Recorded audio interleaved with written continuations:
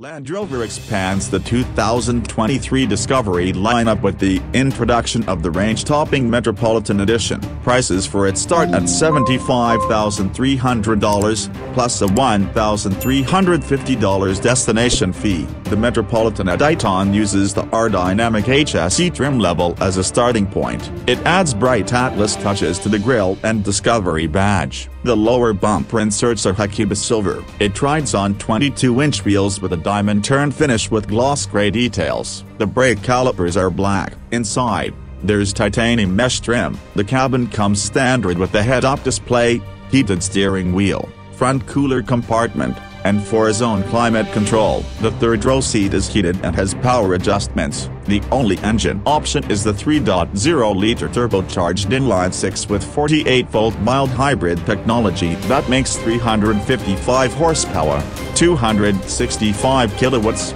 and 369 pound-feet, 500 Newton-meters, of torque. It runs through an 8-speed automatic. It can tow up to 8,200 pounds, 3,719 kilograms. Land Rover also has slight updates for the rest of the 2023 Discovery lineup: wireless device charging, heated front seats, adaptive cruise control, a Meridian stereo, and 3-zone climate control are now standard. Plus, the aerodynamic trim gets a standard gloss black roof. Prices for the 2023 Discovery are going up, though. The base model now starts at $56,600 before destination. For comparison, the 2022 version of the entry-level version was $53,900. The Discovery received a refresh for the 2021 model year. The styling remained largely the same, but there were some other big changes. The updates included a turbocharged 2.0-liter four-cylinder making 296 horsepower,